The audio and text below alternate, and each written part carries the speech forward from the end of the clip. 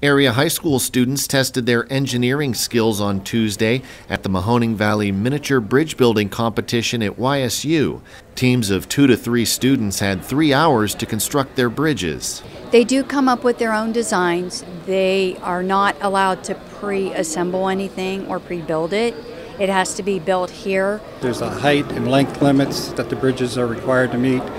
Ultimately, we are looking for the lightest bridge that can carry the most weight. It has to be a certain deck width. It has to be able for a car to roll across it. The balsa wood bridges weren't just required to be strong, they also had to look nice, with aesthetics an important component to the judging. We have too much compression on the top, so we figured that out by finding out how much compression balsa wood can take. It's really easy to cut and glue together. Super glue works really good.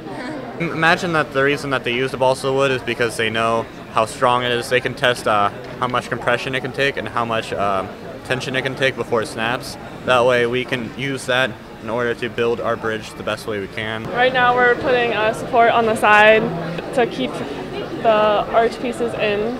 This is the 8th year YSU has hosted the competition. I think it's very important to get kids interested and show them exactly what a career in engineering and bridge design and building can do. I was hoping I want to do it in my future and build stuff. And to me, this practice. I think it gives younger students a better understanding of what the job applies to and to see where their interest is in that job field. Gives the students an idea of what we have to go through in our profession, and a lot of them get some hands-on experience by building these mini bridges. Everything that we do now involves a building or a structure, or it's essentially how we live our lives. Without it, we'd be pretty lost. After they're given time to dry, the bridges are tested for compliance. The bridges are then given a 10-pound load with additional weight added until the bridge fails. Ursuline High School Team B took second place with a $50 cash prize. Taking home first place and the $100 prize was Hubbard High School Team A, whose bridge maxed out at 117.2 pounds. It was a lot of weight distribution we were working with.